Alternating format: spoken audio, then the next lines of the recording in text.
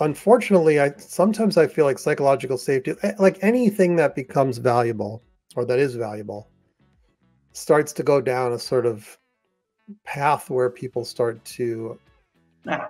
change the meaning of it, or sabotage it, or I've heard people say, we don't do psychological safety around here because it's all just too much positivity, and Yeah. nobody actually speaks their mind when there's a problem, and we can't stand that stuff. So that's not what Amy was talking about. Obviously, it's Right. not what you talk about in Yeah.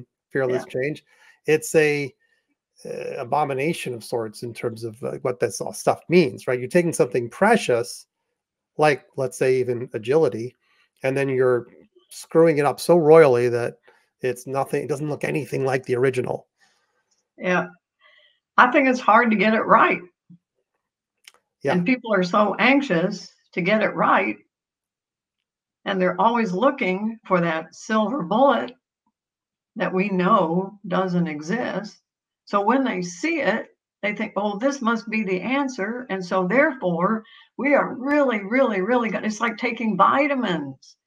If 50 milligrams is good, well, then 100 milligrams, that should be even better, or 1,000 milligrams. I mean, even Linus Pauling, who won a Nobel Prize, did that for vitamin C, thinking, this is the way. I have found it. This is the answer. I can cure everything with just enough vitamin C.